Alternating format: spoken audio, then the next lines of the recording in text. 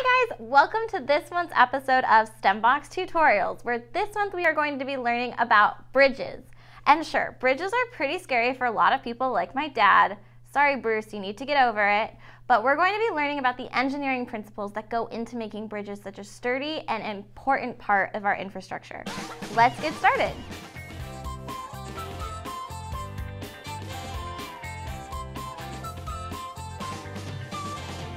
To understand what makes bridges so strong, we're going to explore the different shapes involved in bridge building. So the first shape we've taken is a line. We've clipped two popsicle sticks together, and what we can try and do is rotate around the joint and see how easy and flexible that is. Not a very good bridge structure, not very sound. But then if we move to a square, we might think, oh, more sides, more angles, this has to be stronger. So if we take the opposite sides that are parallel and try to move them, we can rotate that pretty easily. If I take sides that are next to each other, that's also pretty easy. So not the most sound structure as well. But the triangle, okay, this is pretty cool. You cannot rotate any one of these sides next to each other because all three sides of this triangle are absorbing the forces exerted upon them from my hands. You cannot change the shape of the triangle without making one of these legs longer or shorter, or just breaking the popsicle stick in general. This is why bridge builders use triangles in so many of their designs. So now let's see how we can build this into our first round of bridge making. In our second experiment, we're going to explore how different shapes and surface areas can affect the strength of your bridge. So to get started, gather 6 pieces of construction paper you can find in your box, lay 2 hot dog style end to end with a little bit of overlap, and go ahead and just get a really long piece of your tape and just tape them together. This shape is your first shape in the series, your flat landscape shape number 1. What you're gonna do is repeat this 2 more times so that you have a total of 3 long pieces of paper. Then what you'll do is you'll fold one of them into a tube, and you can secure this at several points on the paper with tape or rubber bands. And your third shape is going to be this M or a W upside down. Just do this by folding your paper in half, hot dog style, and then in quarters on each side. And that's how you make that shape. So to test these different shapes, what we're going to do is you need to find either 2 big textbooks that are of the same height, or you can use some old STEM boxes you have around the house.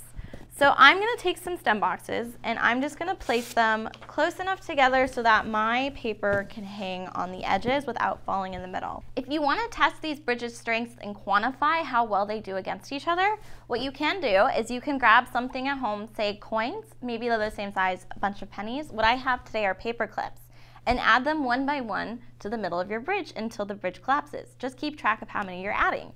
So there's 1, 2, 3, 4, 5, and the bridge collapses. The next piece for us to measure would be our tubular bridge. But it's kind of hard to stack paper clips on this or anything solid without it falling off, so we should make a bucket for it. Have a parent help you with this part, but basically take the cup in your box and a pair of scissors. Your parent should do this part for you and make holes in the side. A piece of twine, you can do this part after your parents have used the scissors and the knife part. And thread some through the holes and tie them off. And these can be adjustable knots. You can adjust them for the different bridges we're going to use later. Now that you've made your bucket, you can just slide it onto your tube. Of course, from a scientific standpoint, this is not accurately measuring since we didn't use a bucket on our flat surface, but I don't think it takes much to tell us that that one wasn't very strong. So anyways, we have a bucket, and now piece by piece, we can just keep adding until this bridge collapses. So just record that number at home. We won't do that today because we don't want to spoil the surprise for you guys. And for our last bridge, same idea. You might want to loosen the paper a little bit or the string. But this bridge should sit like this, and you'll want it to be a little bit longer. But you're going to add piece by piece more weight to this bucket until this bridge collapses as well.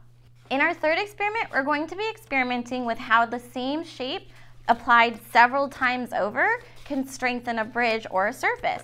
So for researchers today, what they're exploring is how you can take one flat surface, say, and make it into something stronger and smaller, but multiply that smaller shape over and over again to achieve a stronger material. But that can also be applied to what we're doing today in bridges. So for this experiment, you need 6 pieces of construction paper. We're going to roll them like this into about a 1 to 2 inch diameter, but just try to make them consistent. If they're all 2 inch or they're all 1 inch, that's fine. Go ahead and tape them at 3 different points. You will end up with 6 tubes like this. And now what you need to do is find 2 chairs, and you'll need your little bucket, something to measure your weight with. So for us, it was paper clips. If you have a roll of coins, you should get those, and we're ready to start. So to test our tubular bridge, our nanotechnology, we're going to compare it to what a flat bridge looks like first. So gather 6 pieces of construction paper in your box, lay them flat across the bridge you've just set up, and hang your bucket from the middle. You can already tell that these are kind of weak and they might not hold as much, but it's worth testing. If you need to, you can move your boxes closer together to offer more support. But we're going to slowly add 100 paper clips to this bucket and see when it breaks. So I'm just going to do a handful at a time to save us some time filming. Oh no. And that's all it could hold. So now we're going to test this with our tube bridges.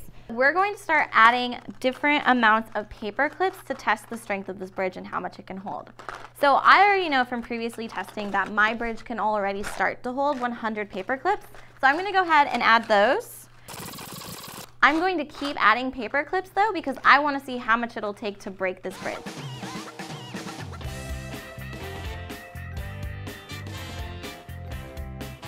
Thank you all so much for watching our first 3 experiments from this month's box.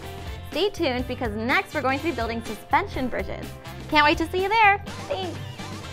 This is still a very strong bridge. So maybe we switch down, because I know we all want to see something break, to 2. 2 is also very strong. Let's try 1. This is interesting. 1 is also very strong. So keep adding weight to this until you can break it. We are having a hard time in studio breaking, so we're gonna leave that up to you guys.